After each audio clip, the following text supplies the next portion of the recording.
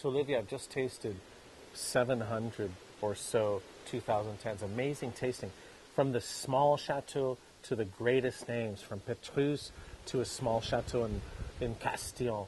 There's so many amazing wines. I'm really excited. 10, as I said, always from barrel, and now again in bottle. A great vintage. What do you think about 10? The first thing is that 10 is coming after 9.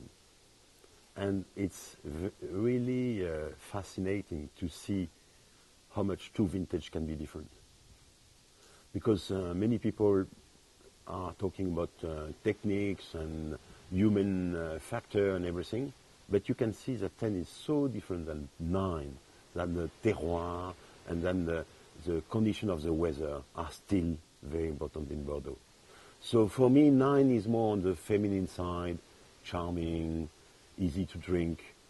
9 will always be good. Today, in 5 years, in 10 years, in 50 years, 9 will be good. 10 is more complicated. 10 is more on the masculine side.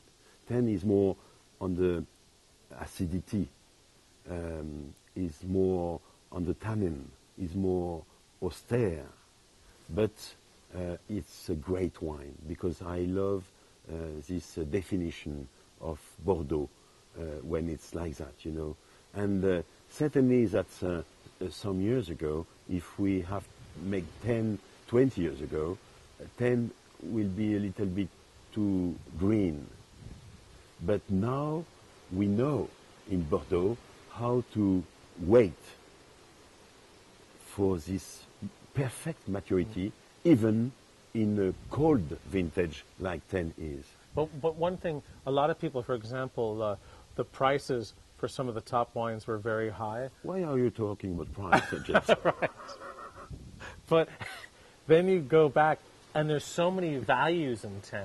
Yes. There's so many wines that sold for €4 or €5 ex cellar. Yes. That probably people can find $15, $20 if you were buying in the U.S. or 100 Hong Kong, 200 Hong Kong. That's the magic of the vintage. Yes. 10 you can buy any wine, it's good. It's true. A cru bourgeois in the Médoc, a good chateau in Entre-deux-Mers, 2010 is good. Exactly. White, red, and sweet. Don't forget Sauternes. So for me, this is a vintage where, you know, in some vintage you have to buy the first growth because it's only this chateau who has made the quality. But in a vintage like 2010, everything is good.